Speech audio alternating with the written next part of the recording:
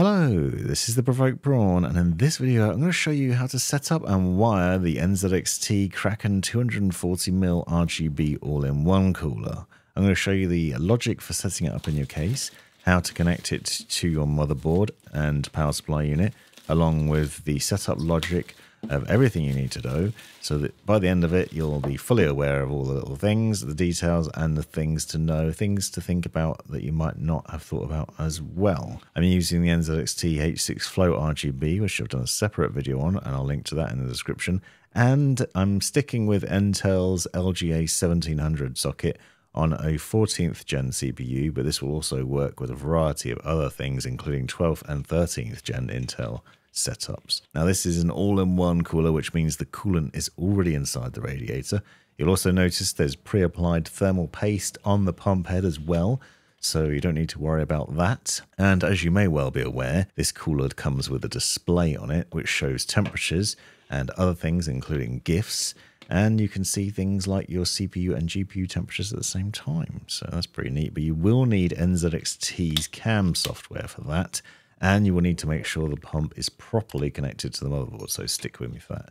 Now the first thing to do when you get out of the box is to work out the logic of where you're going to place it in your case. For this build I'm top mounting the radiator, and I've done a video separately on where you should place your all-in-one cooler if you're not quite sure for the best thermal performance. But this will make the most sense in this case, and it does in most cases as well, to be honest. You either need to work it out so you've got the tubes on the left hand side or on the right hand side, depending on your aesthetic, and that can be influenced by things like whether you're going to have a rear fan at the back of the case, and also whether you've got RGB RAM, whether you want that covered or not, for example. This all-in-one cooler comes with two fans which you need to mount onto the radiator, so working out the logic of which way around the radiator is going to sit is important, because you'll also want to face the cables towards the rear of the case so that you can hide them away. So I'm going to put the tubes on the left-hand side of the rad in this instance, so I then know that the cables will face towards the bottom, which means when I mount it onto the top of the case it will then point towards the back.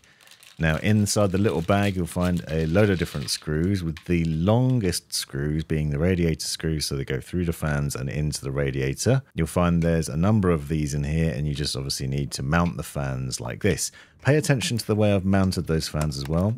These are set to exhaust fans, so essentially they'll pull air from the case through the radiator. You'll note that there's also an RGB controller included in the case. This will give you the RGB lighting for the fans, and it also requires both the USB connection to your motherboard and SATA power from your power supply unit, and I'll show you more on that later on and how you connect those up. But if you want to control the RGB lighting, this is essential and obviously a big part of the system. The setup for it is fairly straightforward though, because you'll find there's an RGB connector that comes out of each of the fans, as well as a separate power connector for each of them. So you just connect that up to the controller. You don't necessarily need to do it now. I'm just going to show you the steps for wiring this logic up so that you can see how to do it nice and easily before you go about installing the thing into your machine. The next one is the pump head itself. So you'll see that this has a large connector on it, and this is an additional cable with lots of different connections on it, so it's important to pay attention to this and how it's seated in there, because you need to push it in until it clips into place. It's really important that you get this in here and that you connect all the cables up, so that not only will the pump work and cool your CPU, but also that you'll be able to control the RGB. Now, out of this cable comes one cable which is split into three different parts, which gives you the fan power that you need. So you have three connectors here, and obviously you'll be using two of those from the fan power cables that are coming out of the fans, and that's how that would work. Then you have a spare one, but don't worry about that. That's simply because the design is the same for this as it would be with a 360mm cooler, which includes three fans. So no need to panic that you have a spare connector there. But you will note there's another USB cable that comes out of the pump head. That also needs to be plugged in, and I'll show you where in a second. And SATA power, which is really important, because that goes to the power supply unit and ensures that the pump gets the power it needs. You then have another connector which connects up to your motherboard, and this is the smallest cable coming out of that breakout cable out of the pump head, and that connects to the AIO pump header, or alternatively the CPU fan header on the motherboard.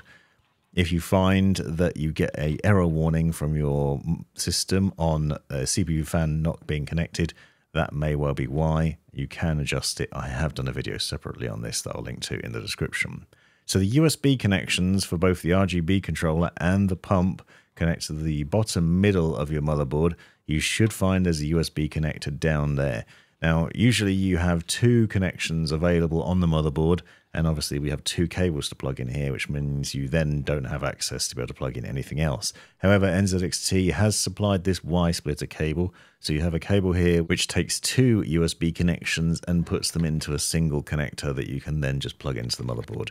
So you plug the pump head and the RGB controller into this cable, and then the cable plugs into the motherboard. That obviously then leaves another port spare for other things that you might be putting in your system, whether that's other RGB controllers, fan controllers, or whatever else you're doing in your build. So this is very handy and well worth using and not missing when you go through the build process. Once again, I'm showing you this all now just so it's really clear where things plug in. And obviously some of the preparation is worth doing beforehand, but not necessarily the wiring. One of the things that you do need to do beforehand is prepare the motherboard. So this is a 14th gen Z790 motherboard and LGA socket 1700. So we use this back plate that comes included in the box. Make sure the standoffs are pushed to the far corners and then thread it through the back so that the little standoffs stick through the holes on the motherboard. We then have to find the bag with the Intel 1700 standoffs in it, and that's clearly marked there, and then screw those into those four corners. Now, obviously this would be slightly different depending on what motherboard you're using and CPU. So obviously this is for 1700, might be slightly different with others, but there are instructions in the box if you need it, but I'm sticking with Intel here. Now we're mounting it inside the H6 Flow RGB case. So obviously securing the motherboard. Now I'll note that you can obviously put that back plate in place after you've done this if you prefer, if you can access the back of the motherboard, but I find it easier to set it up before putting it in the case because some cases don't have easy access to the back of the motherboard, which means putting things like the back plate and standoff in place can be tricky. So then we go about installing the motherboard, make sure it's secure. And the next stage is obviously to mount the radiator. I've got a lot of cables here from the various fans that I'm threading through to the back to make sure they're nice and neat, and then work out where to seat the radiator on the case. As I said, I'm top mounting this, which means that you then have to use the small screws and the washers that were included in that little bag I showed you earlier on to secure it to the top of the case. Now this case will actually take up to a 360mm radiator, so there's space to choose where you're going to mount it. I could move it over to the left a bit or to the right a bit and vary it up depending on how I wanted it positioned. But as you'll see, essentially what we're doing here is we're pulling air from inside the case through the radiator and exhausting it out the top. It'll be worth checking to see that this is optimal in your system once you finish building it and running some benchmarks to see what the CPU performance is like. I've done videos separately on this, which I'll link to in the description, but it can make a big difference. The other fans that you've got installed in your case, how many intake fans you've got, where they're positioned, and just the overall airflow. So things to bear in mind there. But what I'm doing now is just adjusting it into the right position for me to create a good aesthetic here, bearing in mind that eventually I'm going to mount a rear fan. Now I want to install the pump head over the standoffs and on top of the CPU, which I've already installed. As I said, this has thermal paste pre-applied, so it's fairly straightforward. You'll notice that I've got the tubes at the bottom, and this is probably the most logical way to install this, although you can put them on a side instead if you prefer, so you can actually rotate this and then you can change the display within NZXT's CAM software and adjust it, so you can put them in the different positions to account for your setup. What you need to do now is then use the thumb screws to secure the cooler down over the CPU. Go diagonally from one corner to the other, and this will then ensure a good fit over that. You do need to make sure these are nice and tight. Be careful not to over tighten them. I'd recommend using finger and thumb just to tighten them up initially, and then use a screwdriver to make sure they're fully tightened at the end. But just be careful not to tighten them up too much. You don't want to damage the motherboard, but you do need to make sure that they are secured nicely so that the cooling works well. If there's not a good fit there, that can cause problems.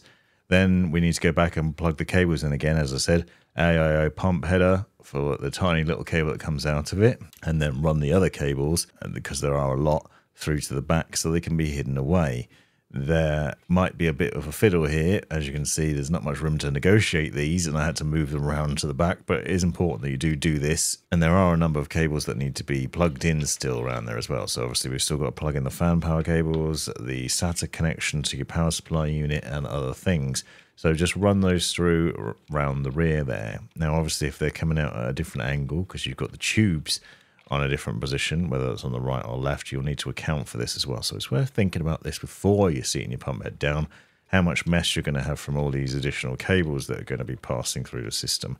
Something to think about. So once we've got them through to the back, we plug in those 2 fan power cables to the pump head, so that enables the whole system to control the fan speed as well as the pump speed, and makes life a little bit easier. Normally on other AIOs, you'd usually connect up the fans to a CPU fan header, for example. So it's ever so slightly different, but this makes life a lot easier. And then the RGB connections connect up to the RGB controller I showed you earlier on. Now, obviously this has 2 RGB connections on it. You actually have a third one free. So if you are going to be adding in extra fans to the system, you can connect them up to that controller, and that'll allow you to sync the lighting. If you've got an NZXT case with NZXT fans in it, then you can obviously sync them up nicely there. Don't forget the USB connections, very important, from both the pump head and the RGB controller to ensure that you can control the RGB lighting and the display as well in NZXT's CAM software. So I'll show you that in a second. Now we're done and we have finished up, so we can just power it on and make sure everything's running nicely. You can see the fans are spinning on the radiator and on the case, and the pump is working too, and it just displays the liquid temperature as default, so that's just the coolant inside. But you can go into the cam and then adjust accordingly and tweak through a number of different other options in there. You'll notice the way I've got the tubes, they sit off to the side here. They're not in the way of the rear fan, which I will be putting on later on. And they're reasonably well positioned in terms of, yes, they sit on the graphics card a little bit, but only a little tiny bit, and it's not going to cause me any problems. And also with them on the left, they're not blocking that Dominator RAM from Corsair, so you do get a really nice view on here. Now, one of the things that I really like about this cooler is the display, because you can have it show both CPU and GPU temperatures at the same time, which means at a glance you can see how your system's doing and whether it's running too hot, which makes life really easy if you're worried about performance or if there looks like there's a problem.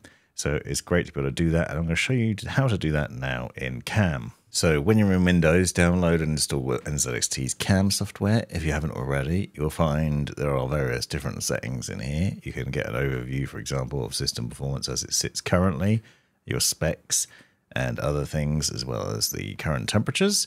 If you want to adjust the lighting for the fans, you can go in and do it here. You'll see that obviously I've got a lot of RGB fans in here, but you can control them. You can either use this one at the top, which gives you basically synced lighting across all of the fans at once in your system, or you can go in individually and select from a number of different effects in here that are worth looking at. To adjust the display though, which is probably the most interesting thing, you'll go in here and you can choose from different things. So if you want to show both the temperatures together, you can do that. You can click on here and it'll dual infographic and you'll get GPU and CPU temperatures. Or you can choose load, so you can see the percentage of how much the GPU and CPU are under. And you can also adjust the colors. So nice one, for example, you might want to have green for Team NVIDIA and blue for Team Intel. So you've got green as your GPU, so you can see at a glance which one's which. And you can adjust other things in there too.